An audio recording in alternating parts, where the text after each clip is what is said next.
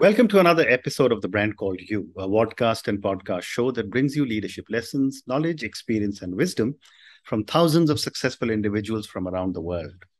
I am your host, Ashutosh Garg, and today I'm privileged to welcome a very senior and well-recognized professional from Florida, USA, Mr. John Chappelear. John, welcome to the show.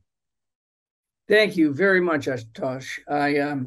I'm very excited to be here. I've looked at your website and all of the different people that you've interviewed over time. I feel excited and humbled to be in this group of people that you've chosen. Very kind of you.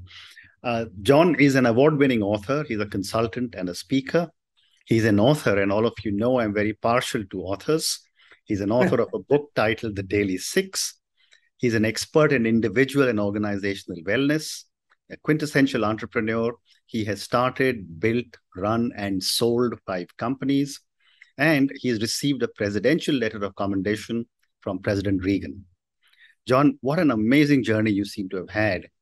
But before I get into individual and organizational wellness, tell me a little bit about your journey.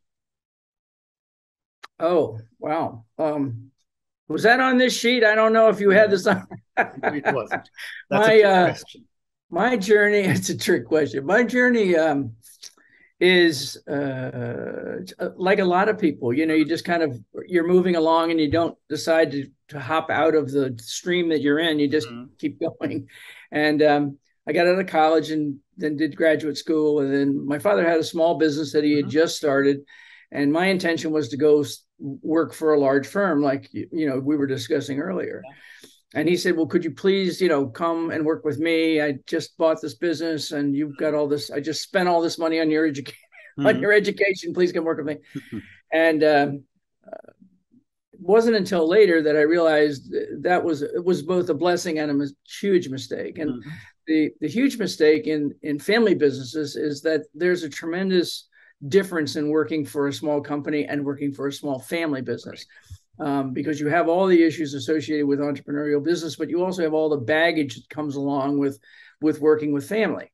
And so what I finally realized after a couple of years of working with my father, once, I got the company was struggling, it's about everything's running good, everything's running fine, was the fact that I was now, I had been asked to come and join this company, and I was trying to move the company forward, and I was not getting any support with that. And then I finally realized that my father was on the end of the arc of his career, and I was at the beginning of the arc of my career.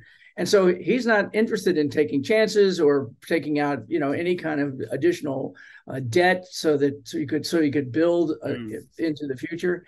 And it wasn't until that realization that I decided that I would have to leave and start my own business. And so I did. And it was one of those things where, looking back on it, it was my ignorance is what propelled me to success. Oh, fabulous. Took a second trust on the house and borrowed the money and took off.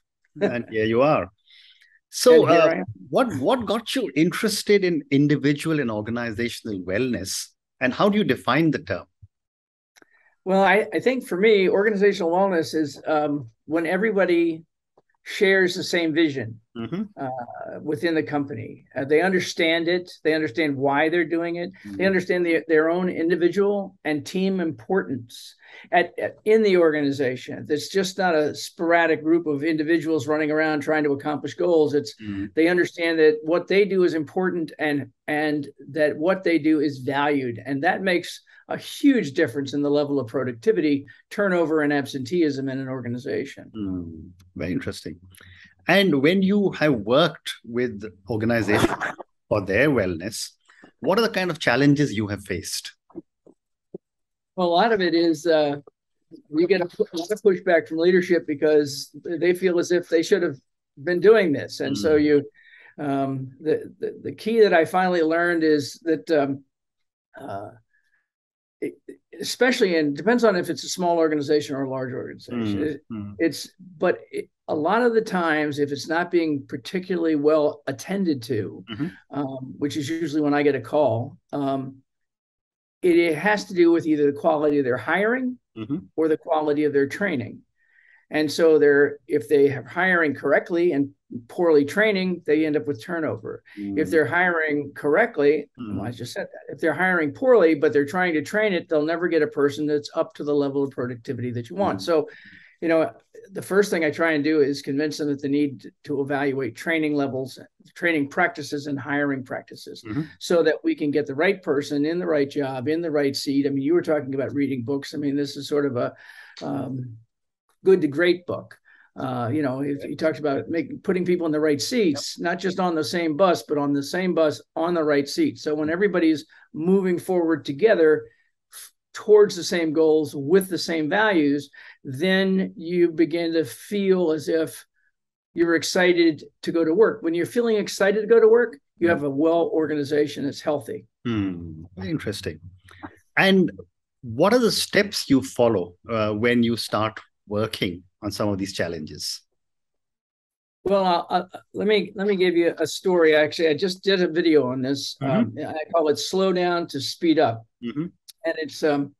I was noticing that when I was with a client, I was out on the loading dock at the end of the day, and the trucks are coming back in, and they're opening the doors, and the trucks are full of material rather than empty. And I asked, "Why are you doing this?" And they said, "Well, because we have to pick up a lot of the mistakes from the orders that were picked the day before." And I had just had a request 2 days earlier from the head of operations and logistics that they needed more trucks and more drivers. And the reason they needed more trucks and more drivers is because the packers were moving too fast, making too many mistakes. So the trucks and drivers was not the solution. It was slowing down the pickers and packers. So the mistakes stopped. As the mistakes stopped, the truck drivers could get the work done at the end of the day. So it's a matter of taking a look and identifying the real problem. What is the real problem? A lot of times it's just like, okay, we'll get 6 new trucks and hire 6 new drivers, and then the problem will be fixed. Well, yeah, but it will only be fixed till those 6 trucks fill up with mistakes. The other one is sort of be willing to ask questions from the people who work with you and for you, rather than always assume that you have all the answers. That's a level of ego and hubris that tends to go into especially being an entrepreneur. But there's a level of ego that's good, a level that's good, but too much can be fatal. So you have to be very attentive to, most people aren't going to go into business for themselves, especially if they don't have a high, strong sense of self-confidence. But you have to remember that you're probably not the smartest, best person that's ever done this job. So asking questions, how do you think we should do this? Especially for people who are at the front of the line. If the people are doing the work, I ask people this in every consulting class. I go, do you agree that the people doing the work understand the work better than the people supervising the work? And everybody says, absolutely. I said, well, are you asking them how to do the work better? Oh, no, we didn't do that. We got together with the managers and we created a new plan. It's like, why don't you get together with the people doing the work and come up with a new plan? Well said. When that happens, this is all tied back to this, I'm excited to go to work, the absenteeism going down, wellness going up, that kind of thing. What a great response. Thank you. So, John, now let's move to your second avatar as an entrepreneur. Right. I mean, right in the beginning, you told me about how you probably earned your entrepreneurial spurs, so to speak, with your dad. But in an age of startups and entrepreneurship, where 1 out of 10 startups make it, you have built and sold 5 businesses, which is quite a record. So my first question to you is, what are some of the qualities that a startup entrepreneur should have? Well, I think be a little crazy. And you can define crazy any way you'd like. I just sort of enthusiastic and a sense of self-belief. I was always sort of the kid in the class that got in trouble for talking too much or thinking outside the box or doing the kinds of things that other people weren't doing. And that, I think, helps a lot with being an entrepreneur. Because the downside of that, of course, is that most entrepreneurs don't come from a financial background. And so when one of the things that I learned through one of the books that I read having to do with the entrepreneurial operating system, or EOS. I don't know if you've ever read that work, Traction, and those other books, but the thing that I wish I had known early on was to create the positions of the visionary, which would have been me, and the implementer, which would have been the person who actually works on a day-to-day basis implementing the vision. So the difference in a general manager of a soccer team, let's say, and the coach of the soccer team. One person creates the strategy, the other person implements the strategy. Correct. And that tends to not be the same person, but in an entrepreneurial business, the entrepreneur wants to take both of those tasks on, and they're distinctly different. So I think that visionary implementer idea is really, really important. One of the things I also would recommend is this idea of macro, micro, and think of it as sort of close up and far shot, and close up and far shot. And that is the way in which you need to look at your business. How is this truck getting this stuff? Or how is this logistical systems working through the business, moving things from where we are to where we should be? I was working in a hospital in the Middle East, and one of the problems that we ran into was that the people working in the warehousing system and through their logistics didn't think about themselves as working in a hospital. They thought about themselves as working in a warehouse. Right. So they were not handling boxes in the way in which you would hand medical equipment. They were handling boxes the way the warehouse people handle boxes, throwing them around, tossing them to each other, throwing them up on shelves. And what was happening was a tremendous amount of waste and damage, until we began to, this is again, getting the vision through the whole organization, not just to the leadership of the organization. Once the people in the warehouse realized the value and importance of what they were moving from a truck into a warehouse, they changed the way in which they were working 180 degrees, changed almost immediately, because we looked really close at the issue, and then we looked back about how we could fix that issue. So the smaller the organization, the faster that the entrepreneur has to move back and forth from a specific problem back to the general overview of the company, and then back again, and then back again.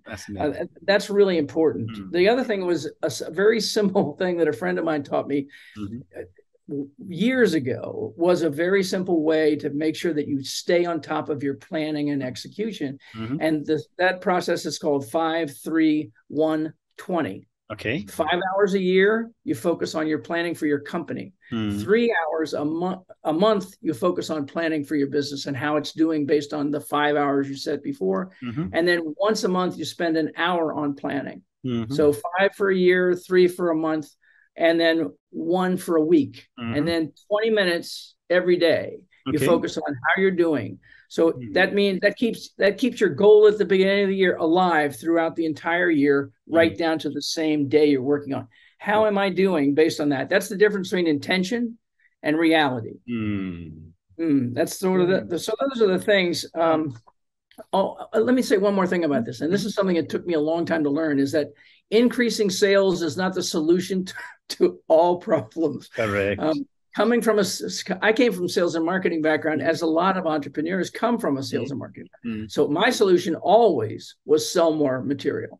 If we sold more material, we fix all the problems. Until I started thinking financially, which is $1 of sales creates 2 or 3 cents of profit. $1 of cost cutting creates $1 of profit. Absolutely. So where are you going to get the biggest change? So for entrepreneurs especially, to realize that cutting costs is not a bad thing necessarily. You don't want to cut it to the point where you're hurting services or employees or that kind of thing. But there's a lot of expenditures when you're just focusing on sales that don't need to be made. So pay attention to cost cutting. Well said. Well said.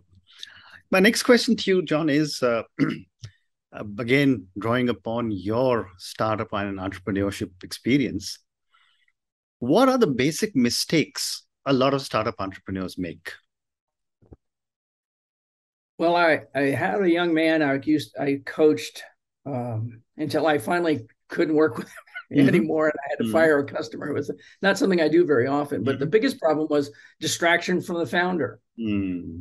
It's this attention deficit hyperactive disorder that a lot of entrepreneurs have, which is great if you can do this visionary implementer thing. When you can sort of my job is just to keep thinking about ways to make things better. And his job or her job is to make sure we implement them. Correct. And if you don't have that set up, a lot of times this visionary person just follows the next bright, shiny thing in front of them and wanders away. You start out selling this, and then this seems like a good idea, and then that seems like a good idea, and what happens is you've outrun your capital before you really get anything started. So that's another component, is to make sure that you have enough capital to sustain your business until you can reach a positive cash flow. Don't outpace your capital. That was really good. And make sure that you have a clear vision. Yeah. And that everyone in the organization understands that vision and the steps they need to take to help make it become a reality, so that they feel a part of the growth, not just as an observer of the growth. Very interesting. I'm now going to move to your book, The Daily 6. Okay. Before I ask you to tell me about your book, is it available on Amazon? Yes, it is. It's available on Amazon. If it's a hardback, it's a used book, because we sold out all the hardbacks quite a while ago. And Putnam only published so many hardbacks. And so now we have Amazon taking care of all the publishing and distribution. So we have an ebook, an audio book, and a paperback book. They're all available, and there are still some hardbacks available in good quality, but they're all used books. Okay. So yes. So there's also tell me about most all the sites is available on any book site. Terrific. So I'm going to ask all our viewers and listeners to go and check out John Chappelear on Amazon and have a look at the book. But John, tell me about the book, and what was your hypothesis when you wrote it? Well, my hypothesis was it was something that we talked about at the very beginning before the show started, which was gifts of devastation. And those are the gifts that you get that are very painful and very negative, that force positive changes into your life. Like I said, the heart attack forces us into a low-fat diet. Even though we could have gone on a low-fat diet without the heart attack. Correct. Humans tend to only move forward when we have so much pain. It forces us to move forward. Absolutely. And that was the same thing for me. One of the companies that I started, I ignored everything I had learned, and I focused just on me. I wanted to, be in charge, make a lot of money, and I got disconnected from my family, my children, my wife. And I was spending all my time at work, focused on being on the A lists of everything, and being a big shot, trying to be a big shot. And so now I think my feeling is I'm a recovering big shot. And so the Daily 6 was, what steps could I take in my life as an entrepreneur, or as a very busy person who in the past has been addicted to success? Let's just keep running forward, more. And so that's the purpose of the Daily 6, is to help create an emotional balance in here, so that what's going on out here, you can fix it. I have found that when I'm, distracted and angry and distraught over something, this doesn't work very well. What's going on out here, that my team doesn't work well, my organization is discombobulated. But if I can focus on me first, make sure that I'm centered, make sure that I'm balanced, then what happens is that's the vibe, if you want to use the current word, that's the emotional basis I give off, and other people stay calm, they stay centered. My literary agent was the first person. She read the book initially, and she said, I don't really know what's going on here, but my whole office is working better. And the reason her office was working better was because she was working more peacefully, more centered, more balanced, and more things were getting accomplished. So it's that, speed up to slow down kind of thing we talked about earlier with the pickers and the packers. It's also with the executive. If we can bring a sense of calm, focused direction to everything that we do, then everything will work more smoothly. And so that's the purpose behind the Daily 6. It's a simple 6-step process that you can practice daily to help keep you centered and balanced and create a path that takes intention into reality. And would you like to share the 6 steps? I would be happy to. Okay, please do. Actually, I just accidentally happened to have a copy of the Daily Six right here. Yeah. Very And nice. the six are willingness, because that's actually, I have this is my willingness bracelet. Every client I have gets a willingness bracelet, because everything starts with willingness. If you aren't willing to try changes, if you aren't, you and I were talking about reading books, if you're not willing to read a book, if you're not willing to, nothing starts, well, I'm going to get healthier. Okay. Well, I'm not willing to eat this. I want to exercise, but I'm not willing to take the time to exercise. So everything requires willingness to get started. The second component is quiet time, which is in each morning and throughout the day, as you wish, take at least a few minutes to sit yourself in the right direction. And my belief is, if you set your mind and your heart in the right direction, your life will follow. And so the idea behind quiet time is to create the willingness to start, the quiet time to set yourself on a path that'll lead you to the place you want to get. The next component is service, and it's a focus on the needs of others rather than simply my own. And again, like I said, as I focused on the success of others, after that sort of crash and burn, as I began to focus on the success of others, the companies became much more profitable, much more successful, and grew much more quickly with much less stress when my focus was on service to others. The next component is really a twofer, which is love and forgiveness, which is, and I consider two sides of the same coin. And me, I'm not thinking about a romantic kind of love. I'm just thinking about the need to care for other people. It is the way I define love in the book is understanding the needs of others and treating those needs as important as they were my own, not more important and not less important. And I find when I'm working like with nurses and teachers, they think their needs are much less important than the needs of others. And when I'm working with CEOs and leaders, they think their needs are much more important than other people. So if we can just bring those back into balance and realize we're just all humans here trying to get some work done. And if we can realize that they have needs and they have values, and I do too, and we can learn to work together with those, then it changes everything. Forgiveness allows us to stop carrying the baggage of the past into the present. Anger and judgments and resentments that were yesterday or the day before or the year before or 5 years ago, let those go and focus on the needs of today. So love and forgiveness, gratitude for all things at all times, even the very difficult things. This is the thing we talk about with entrepreneurs, is to deal with comfortable in dealing with things that fail, because we have to realize that failure is simply a stepping stone to success. And if we aren't grateful for the negative things that happen to our lives, then we will probably never reach the point we want to be. So being grateful for all things at all times, especially for the difficult things, because those are the things that cause us to dig deep. When things are going great, it's easy. It's how do we deal with things when they're not going great? It's sort of learning to say, I should find a way to be grateful for this exercise.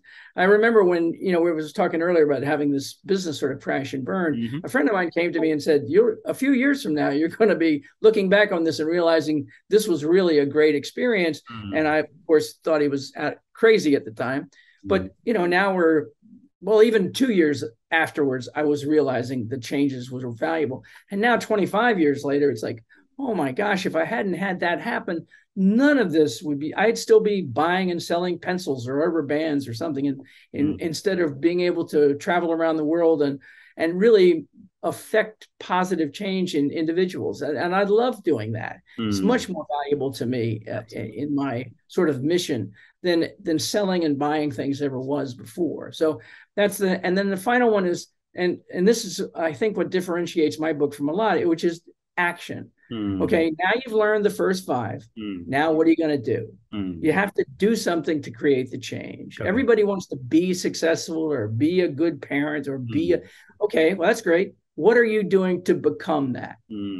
Because the work is all in the becoming. So you were talking about it. I mean, I talk to entrepreneurs, read a book every week, read a book every month, read 3 or 4 books a year, move forward, be a better parent, then get some parenting advice.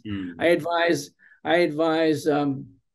entrepreneurs to build a small informal board of advisors. Pull in your banker and your insurance person and your top salesperson and some other people and talk about what's going on and how things could get better. It makes the entrepreneur feel very vulnerable, but through that vulnerability will come a lot of strength and a lot of focus. So that's the 6. We start with willingness and we end with action. So you have to start to be willing, and you've got to take some steps forward to make anything. The other ideas are great. Love, forgiveness, all these other things. But if you're not going to do it, then it's just simply a waste of your time. Amazing, amazing. John, we've run out of time, but thank you so much for speaking to me. Thank you for talking to me about your incredible journey, about organizational wellness, about all your learnings as an entrepreneur. I must say, I don't know too many people who successfully sold 5 businesses. Congratulations on that. Thank you for talking to me about the Daily 6 and your 6 simple steps. And I know you've got a new book coming up, so we'll maybe have another conversation sometime about your new book, but good luck with your book. Thank you very much. Thank you again for speaking to me, and good luck to you. Thank you, Ashutosh. I look forward to talking with you again, and stay well and stay healthy. Thank you. Thank you for listening to the Brand Called You videocast and podcast, a platform that brings you knowledge, experience, and wisdom of hundreds of successful individuals from around the world. Do visit our website www.tbcy.in to watch and listen to the stories of many more individuals. You can also follow us on YouTube, Facebook, Instagram, and Twitter. Just search for the Brand Called You.